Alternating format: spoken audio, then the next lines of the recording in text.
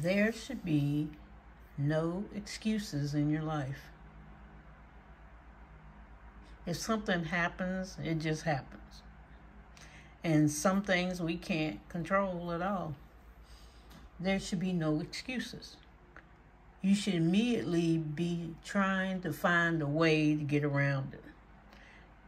Even if somebody's passed away, even if you lost everything, even if you're about to lose everything, there should be no excuses. You should be able to pick yourself up and do a strategy and get on out there again. We've got to put in the work. We've got to put in the struggle. We've got to keep going. We've got one life. And if we don't keep going, we're going to fail. We're going to be a loser. We're going to be a failure. We know we got problems. We know problems are going to come. They're a sinking fund all by themselves. You know they're coming. And some things we don't prepare for even though we know they're coming. We're just hoping the car holds up. We're just hoping the house holds up and we don't have any leaks or storms. We're just hoping. But we know things come up. It's the game of life. I keep telling you. It's not about fate. It's not about luck. It's not about that house gets hit by a thunderstorm and yours doesn't. It's life. And there's struggles. And we have to be prepared for those struggles and stop having excuses of why we can't get through that struggle. Those excuses hold us back. We keep staying in this little comfort zone, like, I'll just stay right here. I'll just be quiet. It won't happen. I hope. You got to be prepared. You got to visualize a dream within that instead of staying in your comfort zone all the time. That's how other people get out of their comfort zone and quit having these excuses. Oh, I can't make money because of my race. I can't make money because of the color of my skin. I can't make money because they don't like me. I can't do this because they won't let me in. Find your own way. You don't have to worry about everybody else. This is you. God made you unique. You have gifts that you probably have not even tapped into. Sometimes you have to sit by yourself and think, what things do I like?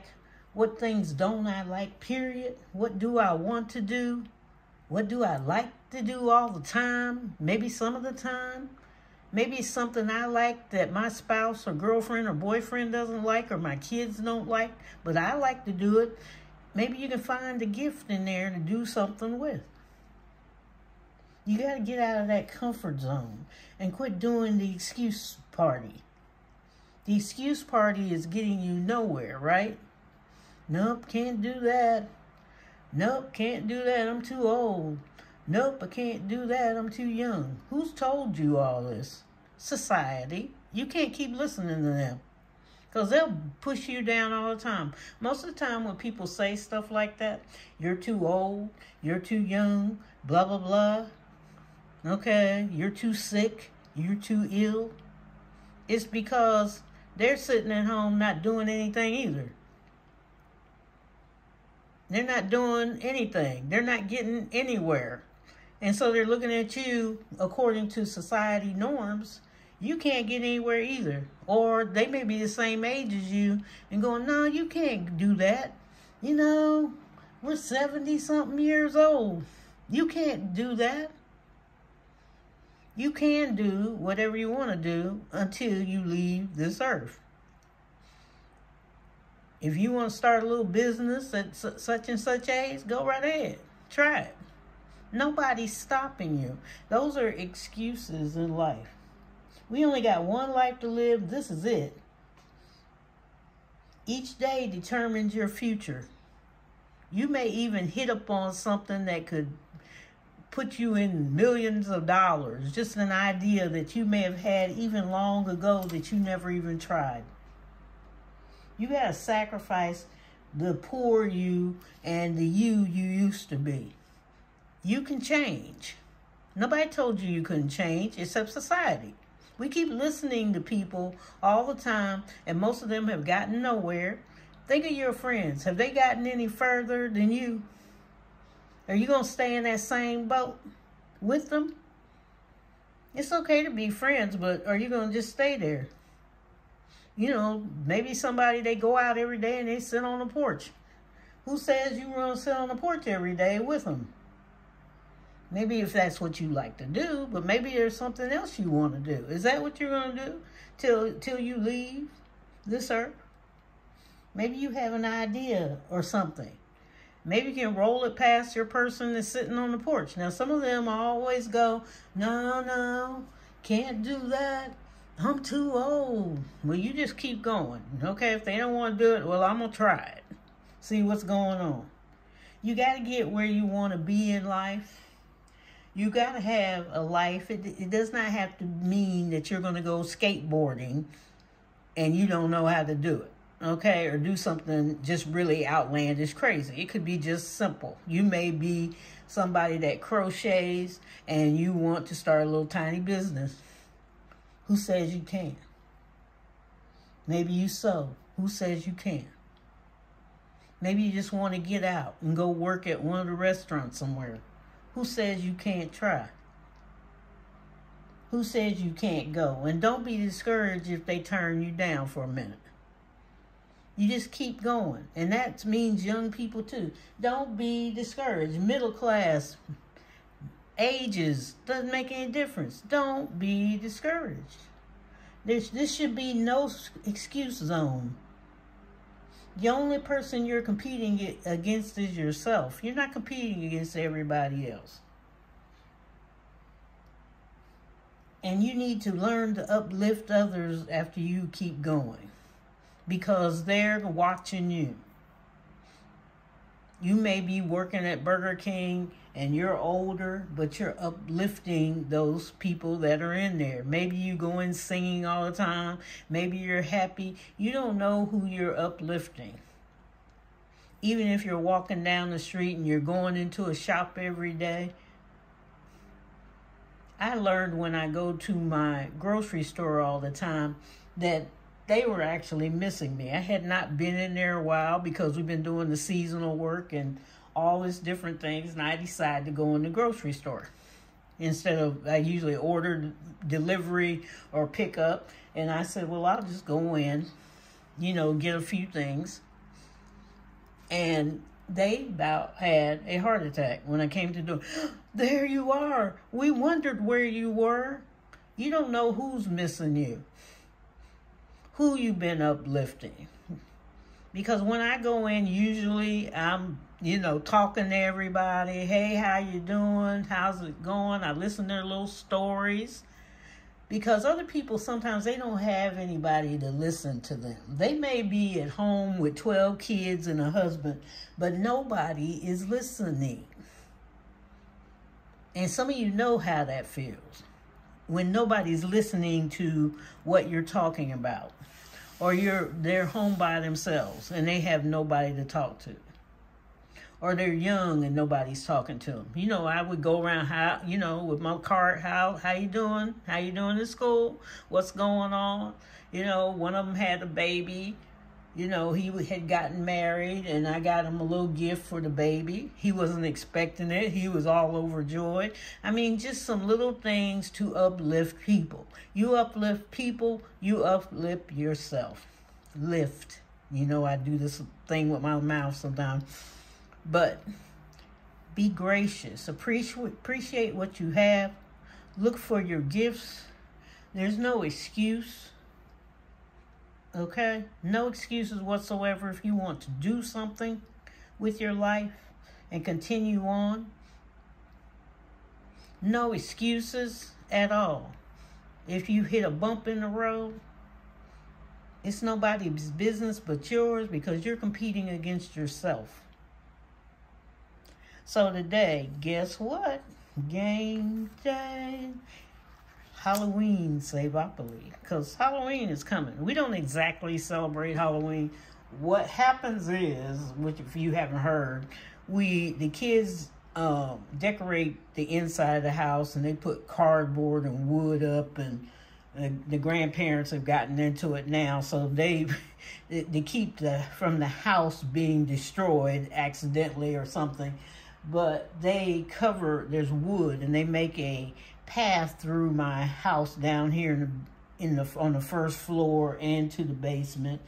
And what happens is they got different checkpoints, you know, where they get candy and the kids dress up and pass out things. It's not a scary thing, but it's dressed up Halloween-y, I want to call it. And the neighborhood loves it. And every year they're like, are you going to do that again? Are you going to again? So that's what we do. And now the grandparents have gotten into it, and neighborhood. And what happens in the neighborhood, they usually cook some kind of Halloweenish looking things, you know, the finger weenies and all that stuff. I don't know what it is, but you know, type thing. I don't kind of get into that too much. You know, I'll go buy some cupcakes or something. And then they have a parade downtown and a Halloween costume party downtown we go to, and that's about it. It's not about scaring and all this other crazy stuff people come up with. You know, it's just fun. But you know, if we didn't do it, we'd be all right. There's a couple of years we didn't do anything and we weren't worried about it, you know. But the kids, they gotten kind of in the neighborhood now. Now they can do things, and the adults like it. They smile, and you know, you see them going around. But it's fun time. You know, sometimes you gotta have a little fun. So here we go. And let's see, goes over here. And we've got witch hat, witch tax, cauldron. This is the haunted house. Let's see, fog. What does this say? Haunted forest, the coffin chest, the full moon, carriage ride, friendly ghosts, chance to run. Okay, that's up here. Okay. Oh, your choice. Okay, scary ghost. And then we have free gravestone. It's not free, it's $5. Jack-o'-lantern, carriage ride, pumpkin patch, go to the haunted house for $10. Bats, coffin chest, which is right there. Garlic, steak, carriage ride, graveyard, chance to run, and the zombie and go say $5. $5. Okay, we'll get the dice. We'll try this. I guess either one. They both. This one looks good. Let's do this. 6. 1, 2, 3, 4, 5, 6, and that's $4.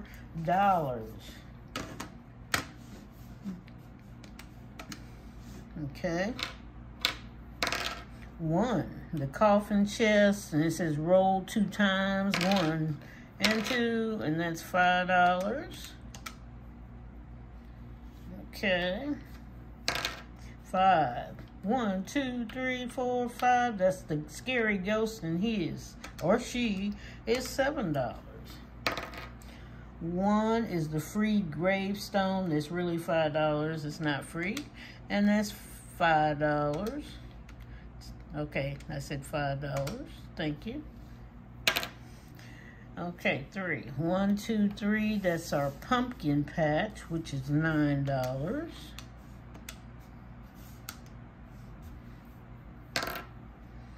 And we went to the pumpkin patch, and it says go to the haunted house, which is $10. Which is over here again. If I pass by it, I say $5. I didn't pass. 1, 2, 3, 4, 5, 6. We got the friendly ghost for $2. $1. Chance to run. So we can put in, let's put in $5. 6. 1, 2, 3, 4, 5, 6. Go to the haunted house again. We'll put $10 here. We go to the haunted house. We didn't pass by it. 3. 1, 2, 3. The coffin again. 2-time roll. 1, 2. That's $1. We might get around here today. $1, the full moon, which is $6. Woohoo! 4, 1, 2, 3, 4, the scary ghost, $7. Yes, scary, 7. 3, 1, 2, 3, that's the carriage ride, save the roll, so that was $3. 3 again, 1, 2, 3, we got onto the bats. 2, 1, 2, the garlic is $12. We used to have scary movies in high school, and at lunchtime after you finished eating, you could go, you know, pay so much. I think it was 50 cents or a quarter or something. No, it was 25 cents. I was right. 25 cents. And they would show part of, you know, those old movies of Dracula and all that stuff. Well, Dracula would get on my nerves. But I loved to look at the scary movie, I guess because of all the kids. We were all together and, and looking at these old movies. And I tell you, I would come home. And I had grabbed my mother's garlic. I had a cross at night. I was scared to death and still go back the next day and look at it. It was something. I was like, oh my. 1, 2, 3, 4. And save your choice. We'll put in $3. Okay. And our last roll is the zombie, I think. Well, maybe not. We'll try one more. 5, 1, we passed that, so that is $5. Okay, so we had 5, so it's 1, 2, 3, 4, 5, and we ended up at the haunted house, and we didn't pass it, but we'll put the $5 because we passed it a couple of times. So we saved $125. Woo! Party over here. Yes, yes. So for September, it's $125. So we will see next time. You know, I got the Thanksgiving one and all that other stuff. So we will save-opoly over here, okay? So I hope you are saving. I hope you're enjoying yourself. At the end of the month, I think it was on the 30th, with my daughter, she was reminding me, we are having another giveaway with the green sheets. So go over there and see Donna Lisa at the green sheets, okay? Because at the end of the month, I don't know what she's going to give us, but I'll talk to her in a little bit. You know, I got to get around what I'm doing. I'm trying. But either way, whatever she gives for the giveaway, I'll let you know, and she will let you know. Remember, if you are going to be entered in the giveaway, make sure that you are subscribed to her and my channel at the same time, okay? And stay there. Some of you jump on there to see if you get the gift, and then you jump off, and then I'm like looking for you, and I'm like, oh, really? So, and stay there, okay? But anyway, that's what we'll be doing September the 30th. The green sheets, yeah, okay? So Cash Bear Mama and the green sheets. Sheets, make sure you like and subscribe. Go visit her channel now and subscribe. Make sure you're subscribed to my channel now so you're not sitting there worrying about it or forgetting about it till the last minute and then fuss about you didn't get anything, okay? So that's when it will be. Take care. Enjoy. No excuses this week. None. Don't want to hear about it. None. I know you're having trouble. Yes, I'll listen, but no excuses. See ya.